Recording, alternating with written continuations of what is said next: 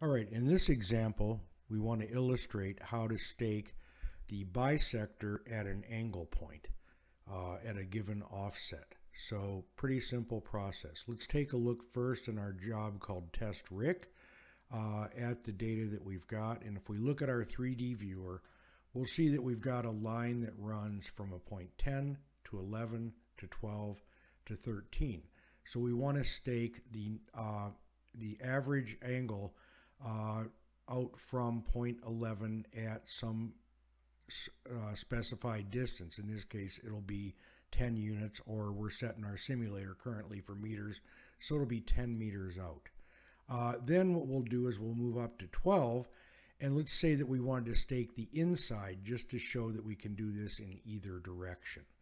So let's, without any further ado, and there's many ways that we could get here, but let's just go down to our stake to a line routine. We're already set up, in this case, with the total station, but this could be GNSS as well.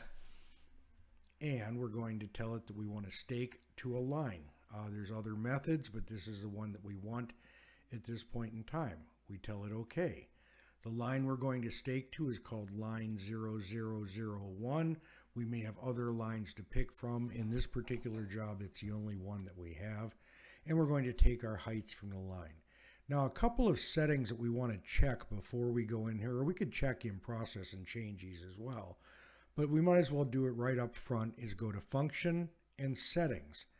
And here, there's a lot of different things in terms of graphic and quality settings and everything else. The one we're concerned about is on our Design tab. And what we want to do is we want to tell it that the points of interest that we want to make sure that we stake are at points of curve, points of tangency, or angle points. We're concerned in our case with the angle points. And we want to set the offset in an average direction from that angle point. So basically it's the average direction from the line in and the line out. So basically normal to that bisector, if you will. If we were to pick the offset bisected point, that would be those two lines bisected, which would give us a longer offset than we really wanted for the stake location. So we're just going to make sure that we check first off on our Design tab, choose points of interest, horizontal, and offset in average direction. Once we've completed that, we're pretty happy. So we're going to go back out and just tell it OK. And then we're going to leave this line selected. Now here, to define the point of stake, we could give it any distance along the line. We could also set this to use stationing if we wish. I'm not using stationing in this case. We're just going to use distances along the line. The offset for the first one I want is 10 meters to the right. And the right and left are defined in the direction that the line is created. So that segment is going from point 10 to 11, I believe, in that direction. So right would be to the right side of that line. So it's a positive value for the offset. If I wanted to stake to the left side of that, then it would be a minus 10, and it would go to the left side of the line that we're referring to. Also, I need to make sure that I check use stake increments so that I can use my stake plus and stake minus buttons to move along here. And I'm setting the increment at a ridiculously long value, in this case, like 1,000 meters. Because basically, I don't care about any points along that line. The only thing I care about are the points at the angle points. By putting a longer distance in, then it's going to stop me at each of the angle points, but nowhere else in between. So essentially, if I'm happy with these settings, we're going to set a 10-foot offset to that bisector. We're going to tell it OK. So we start off here right at the very beginning, and this orange target, which would be our stake target, is 10 meters to the right, normal to that line from 10 to 11. But that's not what I want to stake. I want to stake off from point 11 at that average angle 10 meters off of there. So I'm going to press stake plus.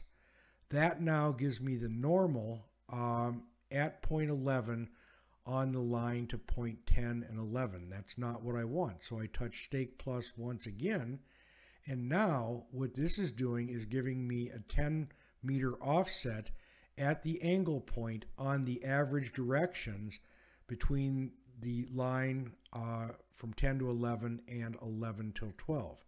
So I would start taking distances and navigating myself to staking that point, and then ultimately store that solution. So that's basically how we get and navigate to the points that we need to stake. And if we just zoom in here a little bit, you'll see that that's kind of just on the average of those directions where our target point is. Now, if I wanted to stake, in this case, we had told it a positive 10 for that offset, so it's staking to the right side of that line from point 10 to 11. Let's say at 12 we wanted to stake on the left side. Not a problem, we just go back one, we change our offset value to a minus 10, and then press enter. And now when we go back in, we'll see that our target is now displayed on the left side of there. We hit a stake plus, and that's taking us to the normal first on the line from 11 till 12. So it's at the angle point normal to the back site or the back line. If we hit stake plus again, this is the angle point on the average of those two directions. Let's once again zoom ourselves in here a little bit so we can see this better. And we can see there that that is the location we want. This target point that we would navigate to set the stake is 10 meters from that location at 12 on the average direction between the line from 11 to 12 and 12 to 13. And then once we're happy with that, then we carry on. So hopefully that kind of explains the process. You may want to play with this a little bit. If you do have any questions, just let us know. The key thing that we need to remember, though, is when we go into this routine, we want to go to Function, Settings, and make sure on the Design tab we've got the proper settings, which in our example here would be to stop at the breakpoints in the horizontal alignment and offset in the average direction, which will hold the offset that we've entered, in our case was 10 meters, and the average direction at that the vertex of those two lines. So once again, that's kind of how we do it.